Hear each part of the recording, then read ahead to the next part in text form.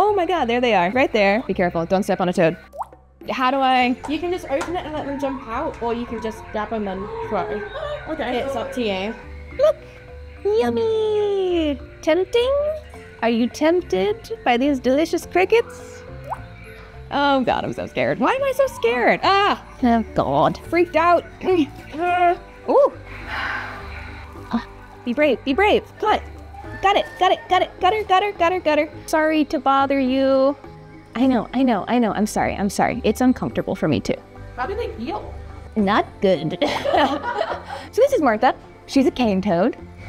And Martha here is cannibalistic, at least sometimes. She's extremely poisonous. Please do not put her in your mouth.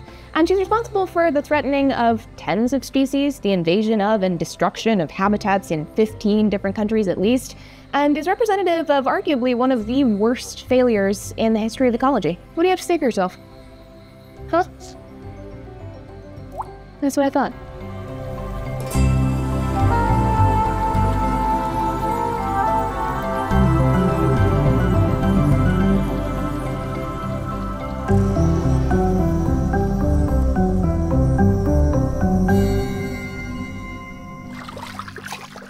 But before we dive into the many crimes of our good friend Rhinella Marina, we have to talk about sugar. Like many of the world's problems, the cane toad issue starts with imperialism. The countries of Western Europe built their empires in large part on crops farmed in their colonies via enslaved labor. By the 1700s, Britain had hopped on the sugarcane train too, growing it in places like Barbados, Jamaica, and eventually Australia. Over the course of the next century, sugar made Britain massive amounts of money. And by the way, it's still grown in most of these places. In fact, about 80% of the sugar produced today still comes from the sugarcane plant. Ooh, I put too much sugar in that. But this crop, and therefore the money, was vulnerable to pests, insects, and small mammals that would eat the sugarcane and decrease the yield. The solution was toads? See, the cane toad is native to Central and South America, where they've evolved to be just one piece of a balanced ecosystem. But these toads will eat basically anything. So, folks decided to throw some toads at the pests threatening their cash crop. Cane toads were first introduced as pest control in the mid-1800s when they were brought to Barbados from what is now Guyana. And from there, they were brought either on purpose or by accident to over 130 different countries and islands, despite very little evidence that the toads actually worked. To make a long story short, the cane toad became trendy. It was a fashionable answer to the sugarcane industry's problems. And by the 1930s, Australia's sugarcane business had exploded, but so had the cane beetle population. These bugs are native to Australia and love eating the leaves, stalks, and roots of the sugarcane plant. So with absolutely no investigations into how they would work in Australia specifically, in 1935, Australian scientists decided to import a couple hundred cane toads to hopefully hunt and eat the cane beetles. And what followed can only be described as a complete and utter, total, abject failure. Cause see, the cane beetle likes to live further up on the sugarcane plant, and because of those stubby little legs, the cane toad couldn't get up there to eat the beetle. The toads also weren't digging down into the dirt where the grubs were feasting on the roots of the crop, so the toads never really came across these insects at pretty much any point in their life cycle. And what's even worse is that they may have actually increased the cane beetle population. Yeah, they may have eaten a few, but they also ate and or poisoned a lot of the predators that were already naturally eating the cane beetles. So overall, a net negative. This is my friend Robert. He has a lot more experience than I do catching and filming reptiles and amphibians, so he's gonna be in front of the camera for a while, and I will be the one holding it. And while we didn't make it all the way to Australia, we are in what could be considered the Australia of America, which is Florida. In any ecosystem, there's generally three broad categories of organisms. There's the native species, organisms that can be naturally found in an environment and have evolved to fill a certain role within it. Oh, that was it. He's tired.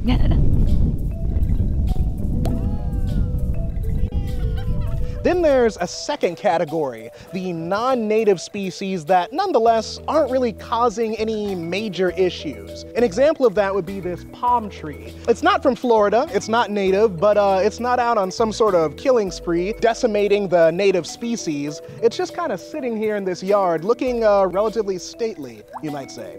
under that umbrella of non-native, there's a third category, the non-native invasive species. Now, these are the real troublemakers. They're not really malicious, but they're really successful at what they do. These are organisms that have been introduced to an environment and are causing harm and having a negative impact on the native flora and fauna. An example of this is the common house cat, which actually ranks in the world's top 100 worst invasive organisms, responsible for the extinction of at least 33 species of modern birds, mammals, and reptiles. Another example of an invasive species? Our friend, the cane toad. Because cane toads aren't just a problem in Australia, they've also made it all the way to Florida. I grew up in South Florida. I was born in North Miami Beach, so I'm a native Floridian here, and I have always grown up playing with bugs and fishing and being outdoors, and that's what I love. So as a child, I was always into reptiles. I was probably one of the first women in the industry. So I was collecting and looking at our native species, and I kept seeing the invasive species growing, and these toads were like becoming more common than anything else. And I always had this idea, like, there's gotta be something we can do to control the toads. And you know, that's when I decided to create Toad Busters. I bet there's one right there. Okay, so we like to look around the bases of the trees because toads are territorial, so they generally like to be one per tree. So here's a perfect example. This one just popped out of the leaf litter. All right, so we're gonna go ahead and grab this one. But look at how big this one is. Now, because I grabbed her, I want you to look and see how much toxin's coming out of those glands. See, cane toads secrete this sticky white substance called bufotoxin. I was working as a veterinary technician in pet emergency. People would bring their dogs in, and the dogs would have either died or been sick from it, and I realized that there was nothing out there to help them. Actually, there's not really an anti-venom for it or an antitoxin. The dog doesn't have to actually bite the toad, he can lick it. Just put his nose on it and then lick it off his nose, and that immediately, especially a dog this small, you'll see a reaction right away. He's gonna start salivating, his gums are gonna get red, his eyes are gonna dilate, they're gonna start vomiting, shaking their head, and then their body temperature starts to go up, and then they'll go into a seizure. And it's super scary. These glands are very full, so if I actually squeeze it, it would squirt out all the way, probably about 4 or 5 feet from here. No freaking way. Yeah. Now, so it is kind of like cheesy, creamy, so it sticks. You see, it's like, it's not like coming off real easy. So that's what happens when the dog gets it in the mouth, it sticks in the mouth. And it's not just our household pets that are affected. Cane toads are so problematic not only because they can make themselves at home so easily in so many environments, but because anything that eats them can be affected by their toxin. And ecosystems are complex webs of energy. If a predator is eliminated by a cane toad, then the thing that the predator eats can multiply, and suddenly the whole ecosystem gets out of balance. You know, one of the big problems we have here is all this new development. We've created a paradise for them. We have these wonderful ponds and lakes that we create that are fairly sterile, very easy for them to get down to breed. And the females all come down and they have a big party here. They lay hundreds of thousands of eggs. When they come out, it's a mass exodus, and you can't like get out of your house without stepping on them. The homes have lots of mulch, and they bury down into the mulch during the day because they're nocturnal. And we've got all these beautiful outdoor lights, which I call them McDonald's, Taco Bell, Burger King, because they wait by the light and the bug comes down, hits the light, knocks itself semi out, hits the ground, toad eats it, and that's pretty much what they do all night. They will actually congregate here over going to the wild. Even when it's dry, they know to go by the air conditioners where the runoff is, so they can still get water. So anything that can create a burrow for them, they'll pretty much live in. And not only is the human-made environment just super cushy for them here, but cane toads have also evolved several traits that make them absolute tanks when it comes to succeeding pretty much anywhere. They pretty much eat anything that moves. Even if it's their same size, they'll actually eat each other. We definitely are making a difference by going out and collecting them and removing them. So once we remove these guys out of here, we see the native stuff coming back in, the southern toads, the spadefoot toads, and that's really helping the environment as well as helping people's pets. So on our busy nights, like if we're doing a large community or a golf course community, we can bring in between 600 to 800 toads in an evening, just one person.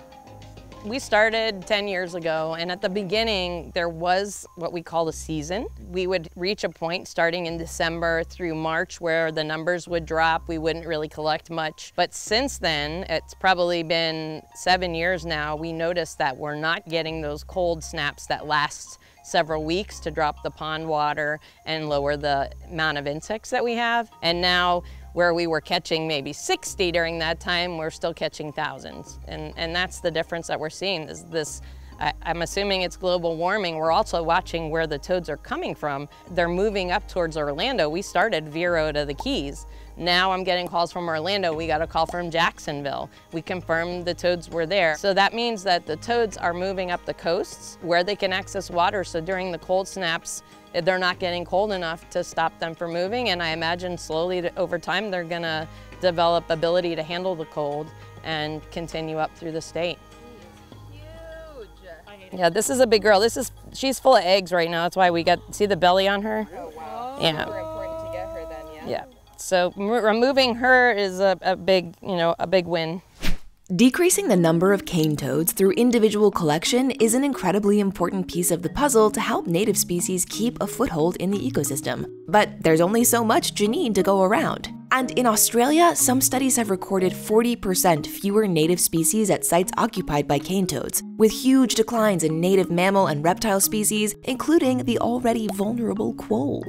In less than 100 years, those original few hundred toads have multiplied to over 2 billion toads, and they've made it almost to the opposite coast of Australia. So, in search of more answers to problematic species like cane toads, we said goodbye to sunny Florida and to Robert, and hello to cold, gray England, where we spoke to a researcher who's working on some pretty high-tech methods to help us understand and tackle the problem of invasive species around the world by looking at the bigger picture.